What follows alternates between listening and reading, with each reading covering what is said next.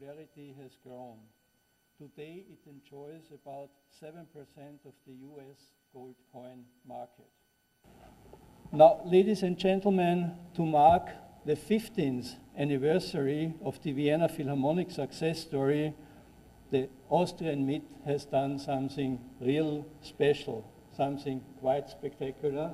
And may I now unveil it? I take the chair. This is, can I mention it, from the early 20s, a tablecloth from Hoffmann. The bank will hold a proportion up to their judgment of gold, and that is it.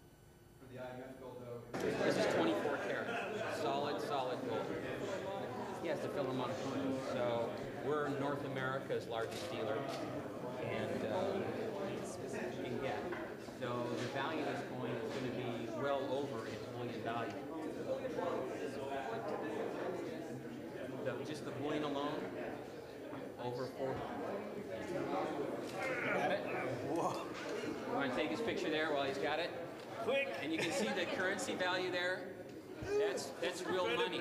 This is a 100,000 euro coin. You could actually take it to the store and spend it. Sure. Although I don't suggest it. With a big wheelbarrow. Somebody. My goodness. Come on here, T. You make a lot of feelings then. Can't sell it for 100,000, of course.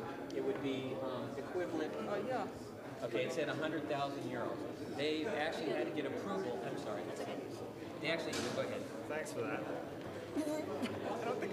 Oh my God. Unbelievable. So what you have there, how much do you think that weighs?